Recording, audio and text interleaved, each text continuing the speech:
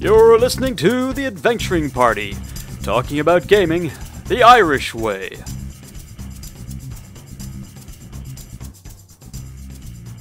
Well, if you were actually to go through the logic of your argument, you would see that you're arguing against yourself, and therefore your entire approach to this debate is suspect, good why sir. don't you take an approach at my ass? That's what I'm saying. Yeah. You're both wrong, and you should both feel bad about it. Let's do it. Welcome to the party. I'm Shane. I'm Dave. And I'm still SavageMick, god darn it.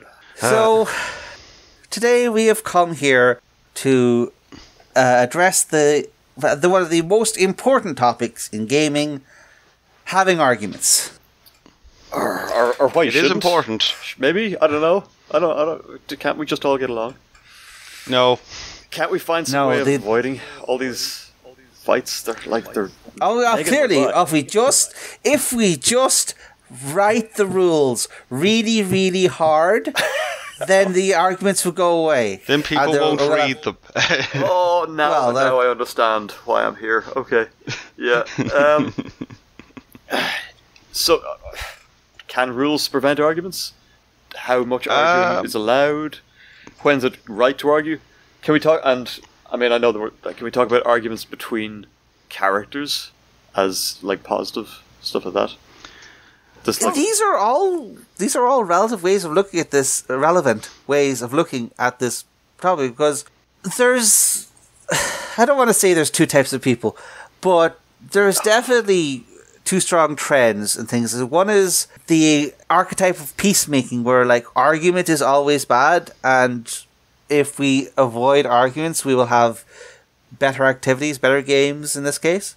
There's some would say like, no, argument is the game. Having the back and forth of debate is the lifeblood of the hobby. We have to have arguments, otherwise it's just rolling dice and congratulating each other. I love being congratulated for my excellent I'm going to be rolling. contrarian and say neither extreme is good. Yeah. Well, I'm going to thread a nuanced path with illuminating examples. Ooh. Maybe. Let's see that. I won't argue with that. I will. Oh no. Argument. What's the definition of an argument? Oxford English Dictionary, which I think I've just looked up, says an exchange of diverging or opposite views, typically a heated or angry one. A reason or set of reasons given in support of an idea, action, or theory. So the first one's kind of what we're talking about. I would say it is a definition of two parts. An exchange of diverging or opposite views. And then, sometimes it could be coloured by anger or disagreement or passion. And that's kind of, when we use the word argument, we kind of tend to think about that second part first.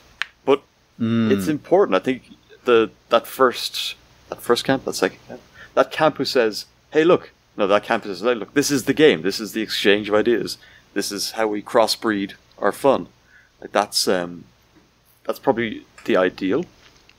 But yeah, we just tend to kind of pick our corner and screw up our little faces and shout if our barbarian attack kind of thing is not being adjudicated in our favour. Isn't it always coincidental that the view that one holds, it happens to be the completely correct one? In my experience, no. No, absolutely not. Yeah, like people, if you come to it, we're still very high level here.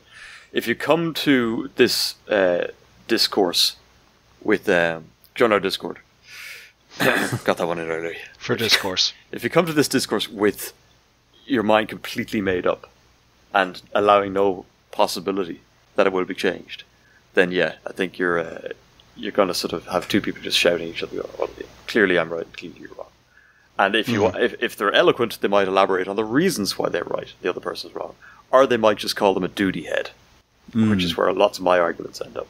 But I spend a lot of time with an 8-year-old, and damn, he's got me on the duty head thing. I mean, he's not wrong. There you go. How is it constructive to argue at a game, and about what?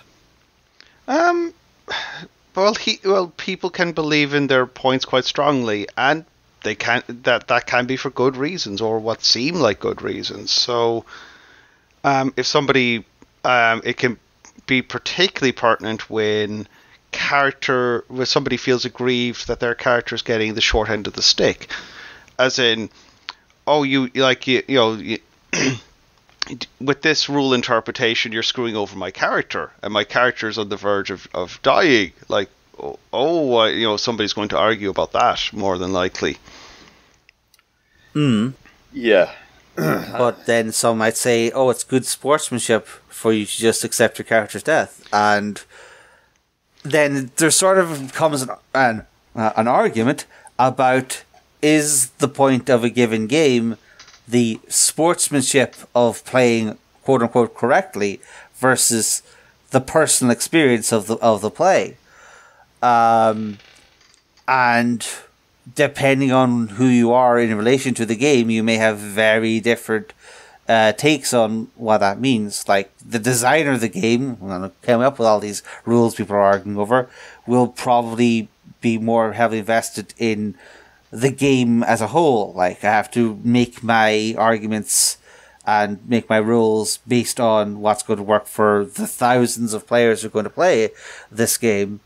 Whereas a person at the table arguing with, another person at the table is probably thinking about their own results.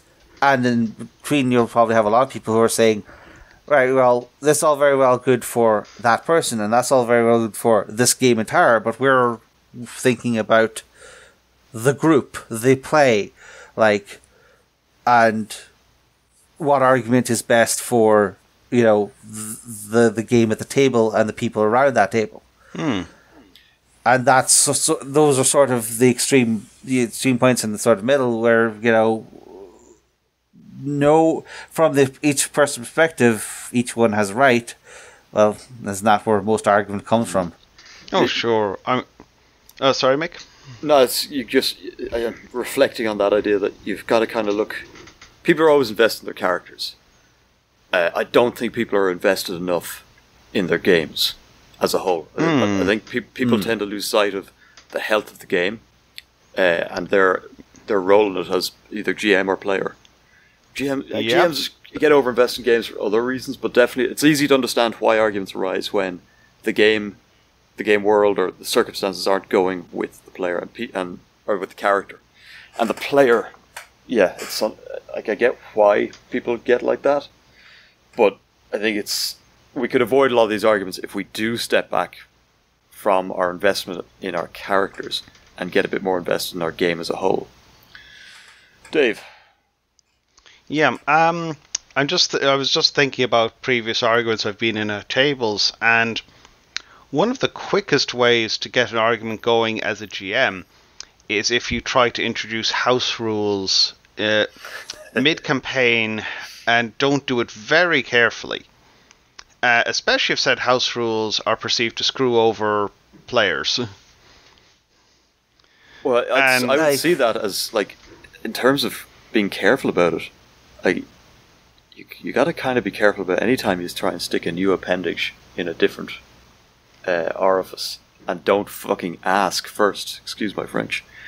Oh, sure. Yeah, that's where, if you've got a house rule you really want to try, then maybe just talk to your partners first. Yeah. Oh, sure. I personally, I try to sort out any house rules before a campaign begins, but I suppose I'm probably using the term too liberally. Stuff like interpretation of rules, rulings on certain rulings on how certain things interact, which aren't necessarily covered by game rules, that sort of thing. Right. Which is less predictable. Oh, well, I think that's a great opportunity to go back to one of the first things that sort of sparked this debate or this topic. Surely there shouldn't be any arguments over the rules. They're the rules, right? Everyone understands the rules. No, they don't. Shane, what would you say to that? Well, the reason I brought up rules in relation to arguments in the first place is because I'm curious how much of what we would consider modern game design is intended to head off arguments. Like, you have examples like, let's stick with RPGs for now because I don't have any great board game examples, but original D&D was... Sorry, I can think of a good board game example, but go ahead. Okay, I was just saying, original D&D, relatively rules light. Super rules light by some terms, where almost everything was just decided by the GM, and there was actually, I think there were 2 slightly different combat systems that had to be worked between, and then I think a third one was put in the first supplement. And so this sounds wonderfully light. Okay. Well, the idea is that you chose which one you were doing. Fair enough. But the point was, like, everything was interpretable, and everything was something that, you could decide at play, and this seemed fine for Gygax, who grew up in the wargaming space, where having a referee sort of fixed everything. Yeah. But when it came out into the world, Gygax seems to have been utterly shocked by, all of a sudden, people were just coming up with their own interpretations of things, coming up with mad, unbalanced house rules, and proudly publishing them in fan magazines. And this sort of led to the development of something like Advanced Dungeons & Dragons, which very proudly says that the main point of Advanced Dungeons & Dragons is to define how this fantasy world works and set in stone how the rules should go. And, it has a much less emphasis on GM interpretation and more on, legitimizing DM arbitrariness. Nice try, Gary. That's. The seeds of our doom were planted so early. But this leads to the thing where, originally D&D was fairly light and open, and even by the 90s, it had a massive reputation as being a clunky chunk fest of a game. And I have to wonder, was one of the big drivers in that to prevent arguments and ambiguity? They kept slapping rules on to. Didn't they used to publish clarifications on rule questions in Dragon? Yeah, Dragon magazine. Yeah, and you get go back and read them now. It's like, man, these someone took the time to put this into print. I gotta go search replies on Twitter now to get an official sort of take on a rules interpretation. And now Dragon magazine is just basically a bunch of... It used to be a bunch of ads for different games. Now it's just a bunch of ads for official 5e supplements. So, I don't know if we've improved. But, yeah, it's just like they used to have... Even inside WotC, you'd have Dragon magazine as this sort of source of official subsystems or semi-official subsystems, and then all the rulings would be handled by the Sage Advice. And there was sort of an industry of, no, we will define things for you. You just buy Dragon magazine every month, and we'll eventually suit all your needs, and there will be no need for arguments. More arguments because some players bought the magazine and they're reading it and they go, now I can use this against my GM because he said a different thing, but now I've got the proof. Come on, let's go. And they come in with the magazine rolled up like a truncheon for the next session. It's like, see, I was right, you were wrong, and I know more about the game than you do. And you're not even a very good GM anyways. And oh god, that sorry. Go ahead. Just thinking back to the AD&D campaigns I was in. Yes, I was in a few. Every single one of them had fairly extensive house rules. Yeah, because it's like our fellow host Owen will always say, like, what do you want, lad? I'm going to attempt my best Owen impression now. Hi, Owen. Hope you listen. What is it you want? Rules or rulings? Rules of rulings, huh? Huh? Sorry, that was terrible. I'm hungover, folks. Leave me alone. No. Yeah. Yeah, so publishing it somewhere, finding it on Twitter, doesn't necessarily help. In fact, it's the other end of the introducing. Like, it's the player equivalent of suddenly slipping a house rule up your nose. Family friendly. By the way, folks, bad idea. Don't try to slip a house rule. Anything up someone's nose without asking first. And showing up with an external sage, an authority, who you know about, and maybe your GM or your other players in the group don't know about, is the kind of player equivalent. Like, see, I've got you, because it's gotchas basically. And even if you have the right answer, Gary Bartholomew Gygax himself descended from whatever gilded throne he now sits on, and looked over your shoulder and went, no, works like this, do this way. Bye now. At this point, this is when the OSR people just pull out like the end of the original Dungeons and Dragons, where you say, but Gary, you've said right here that the GM is allowed to make up whatever they want. And checkmate, zombie Gary. Just call a council, possibly in some city like Nicaea, and be done with it. Look, it doesn't matter. Because that solved all of the problem. There you go. Yeah. It doesn't matter, because what you haven't done is prepped you haven't primed the pump on this one. You can't just bring the rule in, or you can't just arrive with the right answer, quotation marks. You have to get people to buy in on your interpretation, which is where we go back to the first part of defining the argument. So let's assume that everyone's mature enough not to simply start having a fight, sticking fingers up noses, and shouting duty head. And now you've got something you want to bring to your players, or something you want to make your GM aware of, and persuade them to your way of interpreting or seeing things. What's the best way to go forward? How do you have that argument in the platonic sense? I think I used that right. Well, don't start shouting at people is a good step. Because that just raises hackles and makes people defensive. Stating your goals, I think, is a big one. Like as I said, you're talking there a minute ago about buy-in, and I've argued before that one of the problems with a lot of rules-heavy things is that they say what the rule is, but they don't say why. Whereas the logic is important. If you're at the table in front of the person, you can say why you're arguing this way. So it's like, what do you hope to achieve by having this argument?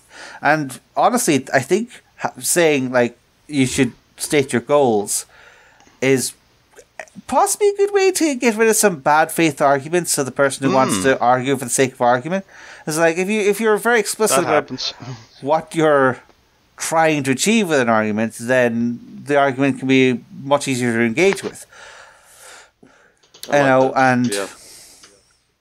If everyone explicates their goals, then you understand what people have at stake, and you can come to a compromise which achieves as many of the goals as you want. Because, again, ultimately, at the end of the day, 90% of arguments end in compromises anyway.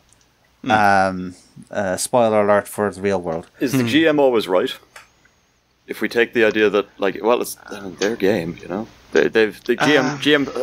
we assume GM has this kind of aura of ownership over the game.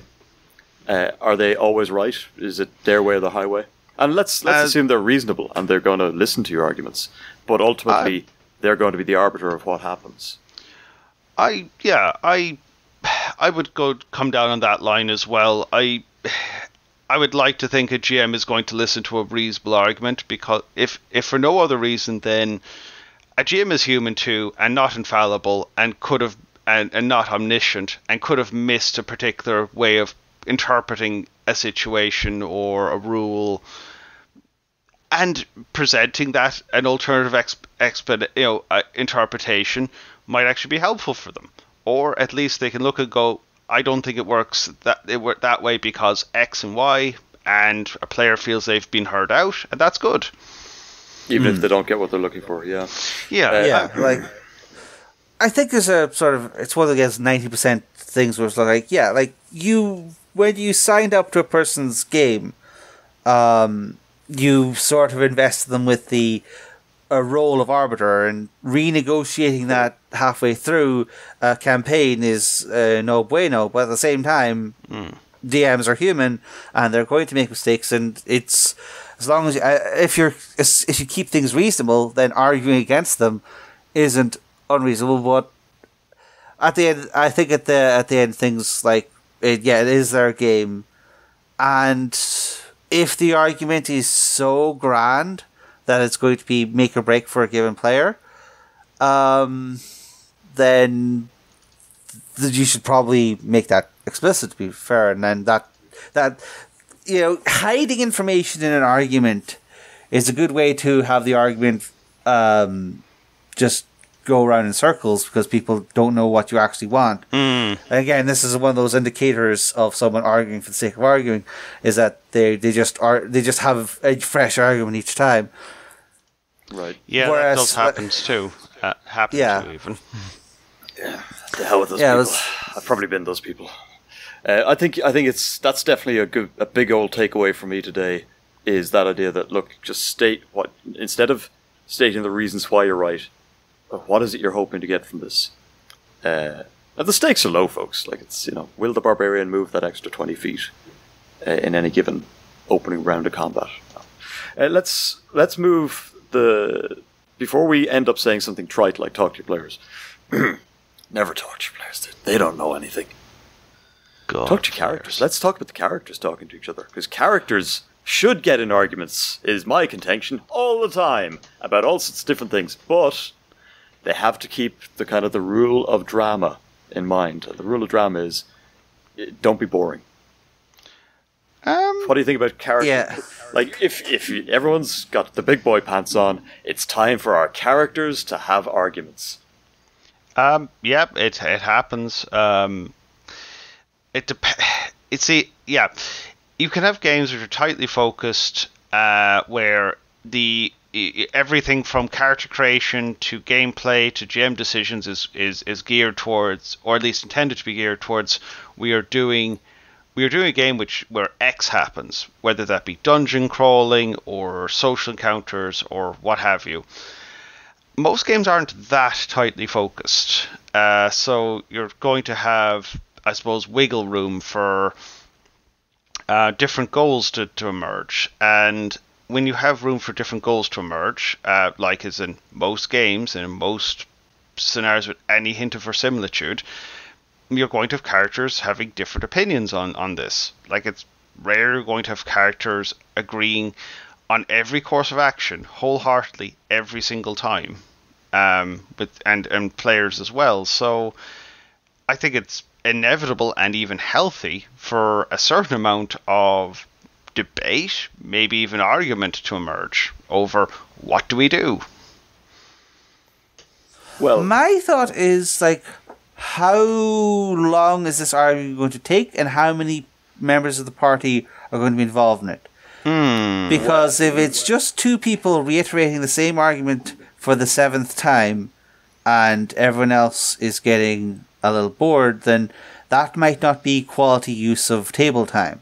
But if it's a nice rollicking, let's argue over this plan we're going to come on, and everyone has a bit of a pitch in, then that's just more gameplay. There's nothing negative there. You're just playing the game, except with slightly heated voices. That is an important distinction.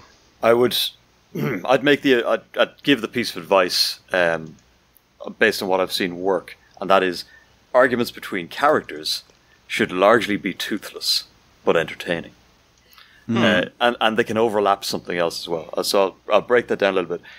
Arguments between characters, I don't think are meant to, probably shouldn't be used to determine what the players think should happen. What their plan is, what their approach to a situation is. They should probably happen once that has been decided. and everybody at the table is in lockstep. They're going, we're going to try and tackle this by negotiating, or we think the best thing to do here is try and sneak in and steal the thing. And that's the play at the table is going on. But the character who is dissenting on this can continue to dissent while you sneak through the manor. It's like, I don't really think we should be doing this, guys. It seems like a bad idea. Shh, quiet. Okay. Or in the middle of combat, continue their highfalutin philosophical argument with their best friend, the Elven Archer, while the two of them are hacking heads off. So instead of these mute combat rounds where people shout, "By Odin's beard," or "I'll cut you in half," great battle cry that. I'm going to use that. Instead, they're using those few seconds to go, Ragnald, I still think it's important to maintain a balance between economic and fiscal rectitudes. Stuff like that. It's arguments between characters will, I think, used correctly, will bring a great deal of joy to the table. And I'd point you towards Gimli and Legolas as a great example of two people who couldn't agree on anything, but were great friends and continued arguing over this, that, and the other throughout their adventures, usually about things that had absolutely no bearing on what they were doing at the time. Yeah, absolutely. But then there's a certain question then about signaling, like what type of argument is like sometimes you'll often get, when this really works, you'll just sort of have a couple of players who've synced up automatically and are just playing off each other off whatever imagined prompts that they can generate, and they'll just launch into one of these lovely scripted, not scripted, but like unscripted, but spontaneous, but in very enjoyable scenes of the characters having a back and forth. But yeah, but some players will, if someone starts having an in-character argument over it, they'll freeze up and say, "Wait, what did I do wrong? Why are you arguing with me? Why is the game falling apart? What did I do?" And the other player just wanted to have a bit of in-character banter, but the first player completely missed the signals and thinks they're in an actual, for reals argument. I kind of find that one hard to give much credit to. Are you that oblivious that when the player across the table says, "Well, Ragnar looks at you sternly and says, 'I don't think we should eat these pickled feet,'" is that a moment when you lose all faith in your position and have to run for a safe space? No, it should be pretty. Use a funny voice. Say your character's name does this thing or approaches you with a stern look. Make it clear. It's not hard to make it clear that you're making a distinction between what you, the player, thinks about something and what your character is thinking or feeling or communicating in that moment. I fail to. I reject the premise of your argument that there's something there. Maybe I don't know. I like your counterpoint is that the good player having the good argument should have signals, and that's sort of my point too. It's like some people just are very bad at picking up on signals, I guess is what I'm saying. What was it? And you should. I'm sorry, I'm not going to write my jokes for stupid people. Well, that's your offers. Is like, but if you're going to have in-character arguments, make sure that they're appropriate to the table you're at. And if there's someone who, for whatever reason, just can't stand arguments at the table, that it just irritates them overly, they're not a valid partner with which to engage in that activity. And you'll have to explore the dynamics of your own table in your own time, but you're sitting with these people maybe 3 or 4 hours a week, depending on what your schedule is. You can't get to know any of them well enough to pull this off. I weep for your table. Bit concerning as an idea. Sorry, Shade. No. It's just I'm only saying is it should it's some people it takes a bit longer to get that dynamic going, especially if it's a new player in a group, or if you're in, say, some form of open table or adventurers league or something, and you're good at spontaneously coming up with stuff, but maybe the others are less comfortable. I suppose the safe bet then is to practice this technique with your GM first. So you're having these character arguments with an important NPC or quest giver, or the guy who's just driving the river taxi, and like your GM is presumably capable of discerning that you don't have to be the word I'm looking for. Worst comes to worst, you can just say, hey, do you want to have a little bit of an argument scene? Because I think that would be cool. Yes. Like, it's not illegal to be explicit about, I would like to have a little bit of drama now. Exactly. Let's just enable drama. This is so weirdly like those kind of, good sex talk pieces of advice you hear. The parallels are becoming uncomfortably. I shouldn't have talked. No about comment. Yeah. But yes, it's about, look, this is something I really want to try. I know it's a bit odd, but look, we're all friends here. Let's give it a go. But yes, argument. So, and the other part of your kind of reaction, how much time is this going to take? Absolutely, it has to be balanced against all the other things that you're trying to get done which is why I think it should happen during things like combat or sneaking scenes, whatever. Dice are being rolled. That doesn't mean you can't talk about other things that give a certain texture to the encounter.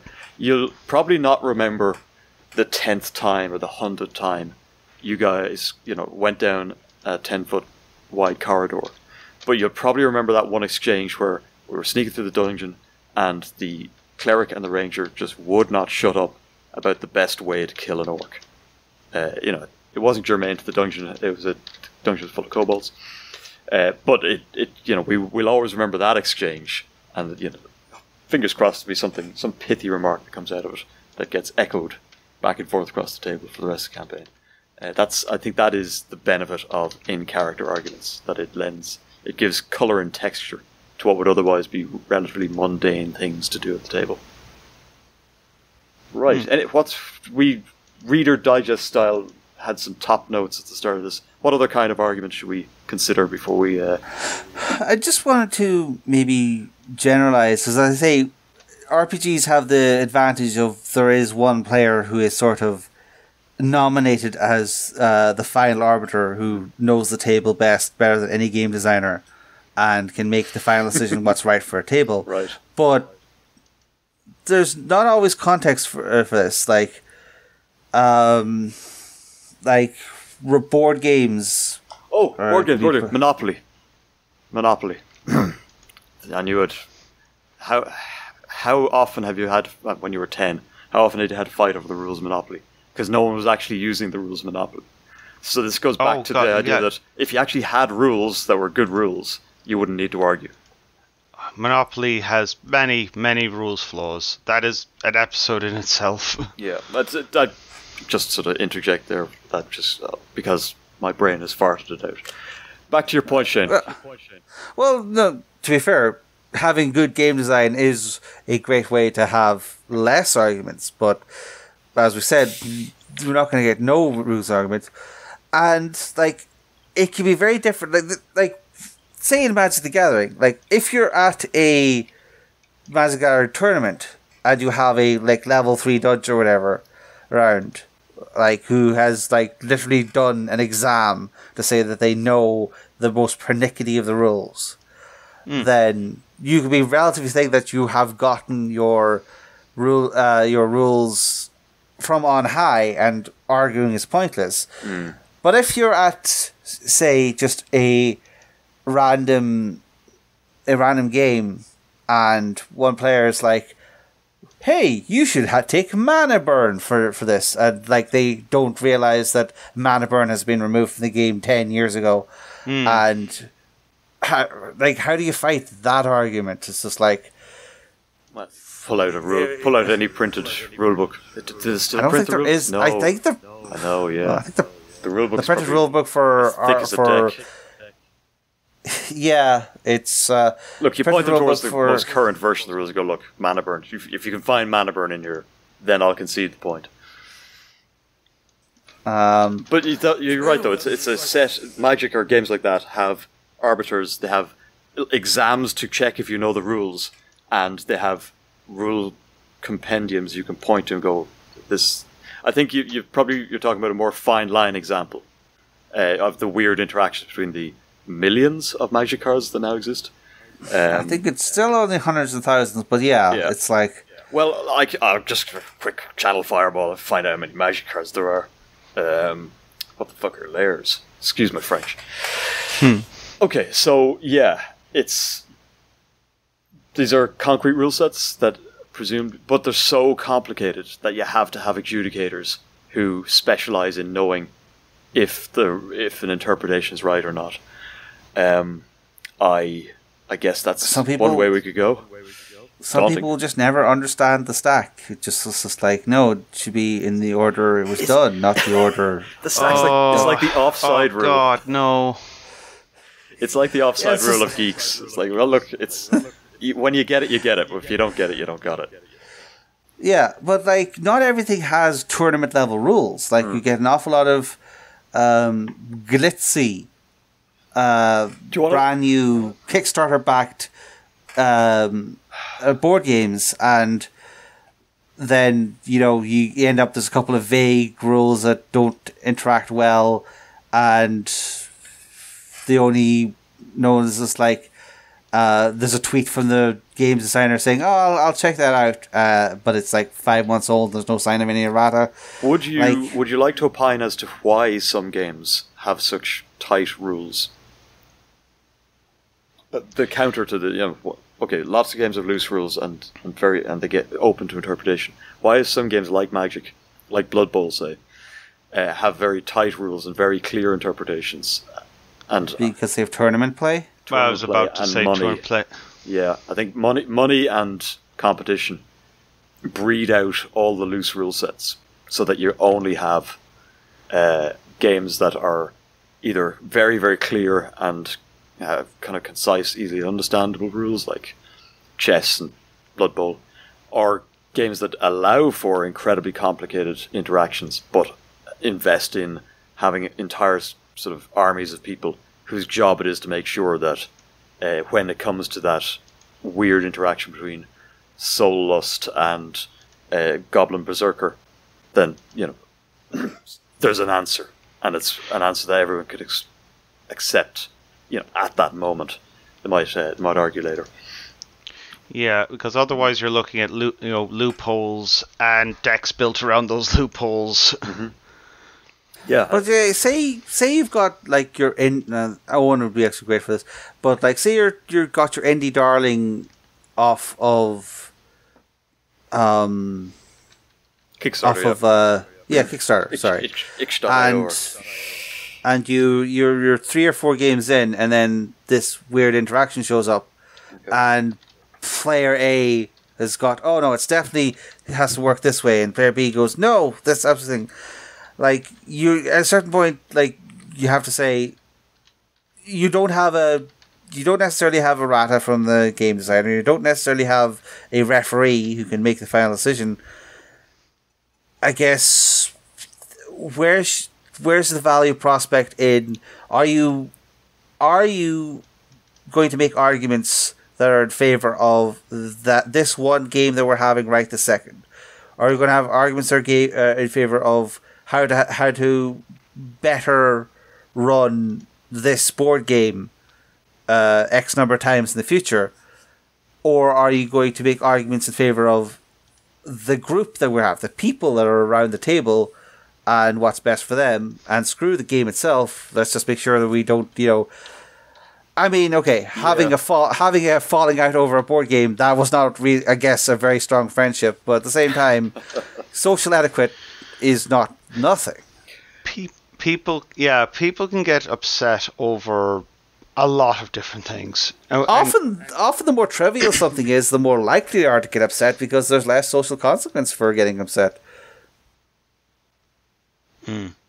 I think there's an interesting question wrapped up. Sorry, it is an interesting question, but it's slightly behind the line in that this question about am I going to be proven right or is my argument going to be accepted right on this occasion?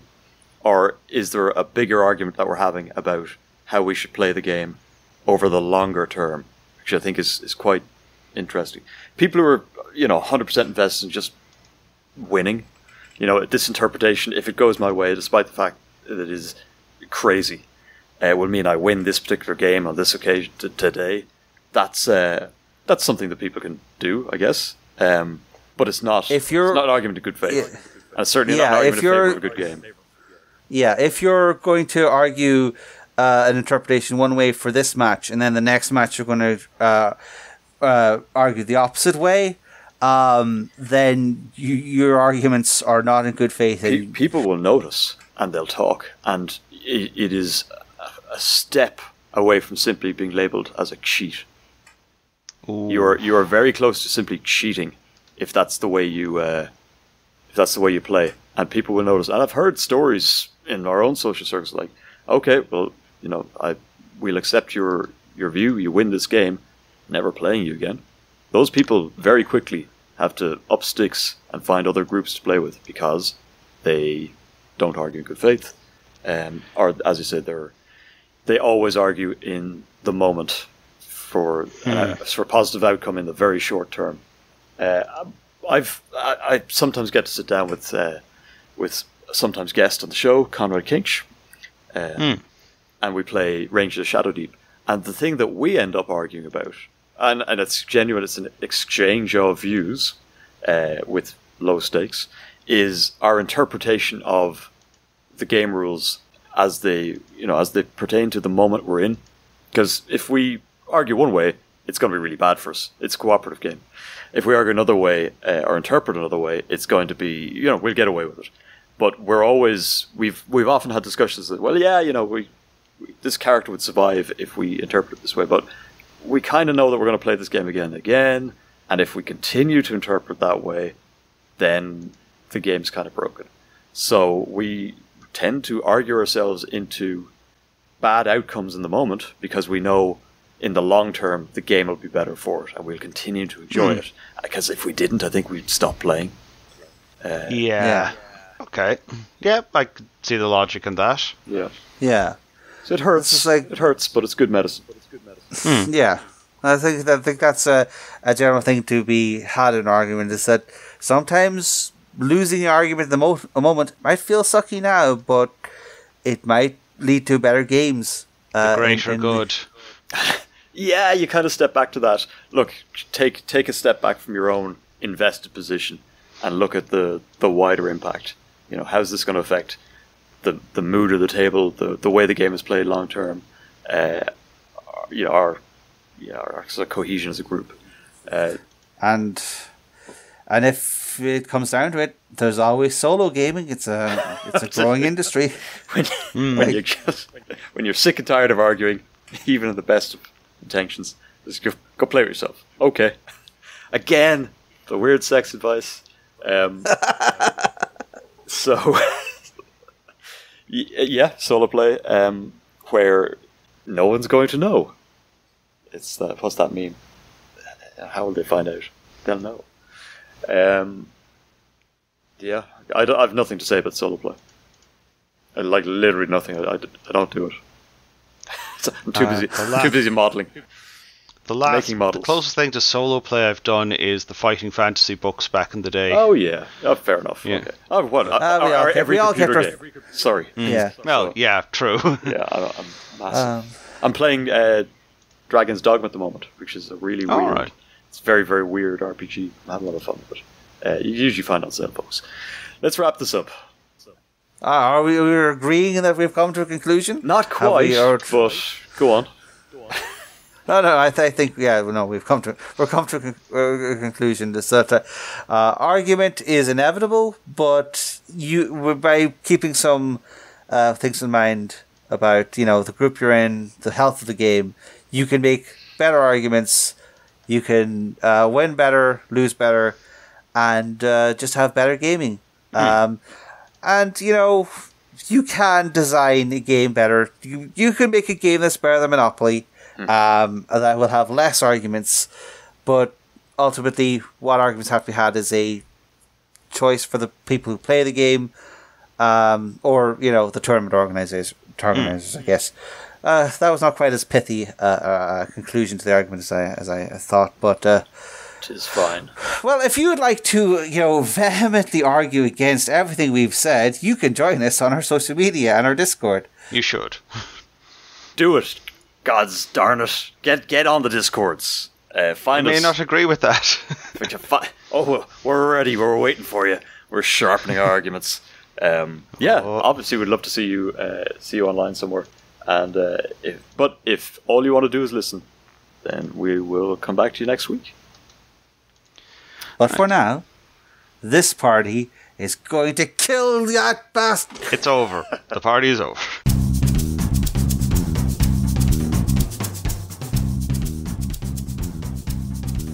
Thank you for listening to The Adventuring Party. If you'd like to leave us a voicemail, you can head on over to SpeakPipe and drop us a line. Or you can join us on our Discord server, where we keep the party going after hours.